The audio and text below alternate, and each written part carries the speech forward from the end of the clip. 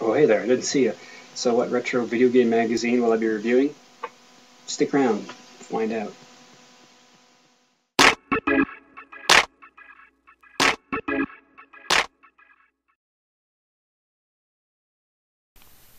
Aha!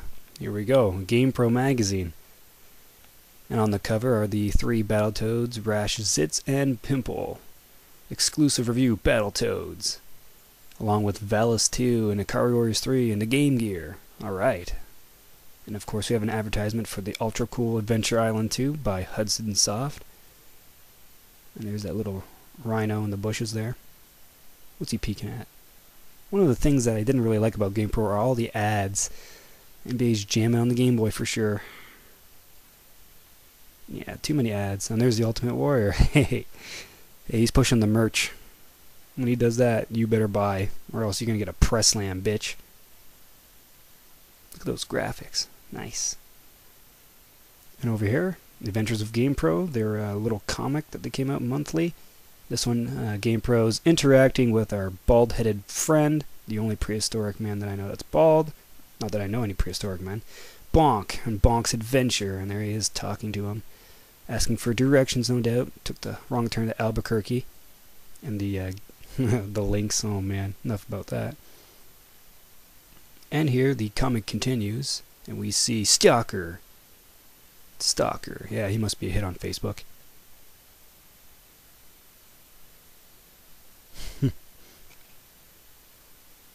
Man, didn't you just love the old 80s / early 90s style comics? I know I did. Especially the in-house GamePro stuff. I always loved their artwork.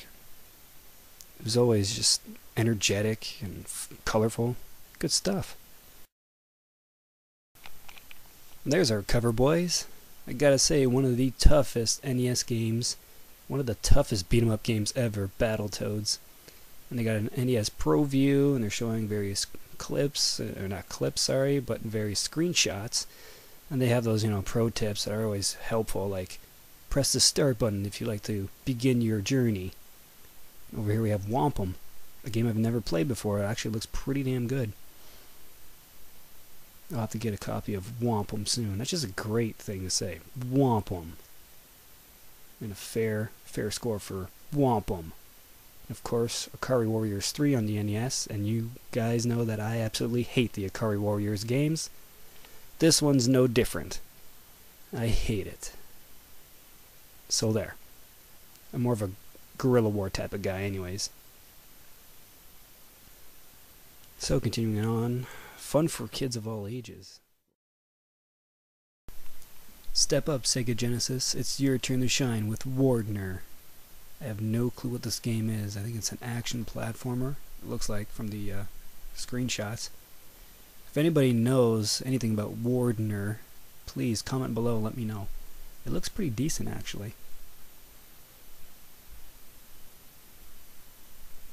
Pretty good score, but back then, they didn't have much to compare it to, I guess. Not like the games we have now, like Crackdown, not to be confused with the Xbox 360 release of Crackdown 1 and 2. This one's for the Genesis. And another game I haven't played, but it looks pretty cool, actually. Some decent scores. And here, Valis II on the TurboGrafx 16. It looks actually pretty damn good, and if anybody out there can vouch for it, let me know what you think of this game. I'd really like to pick it up. It looks really good. And a good score too. Moving on. Sherlock Holmes, Consulting Detective. Need I say more?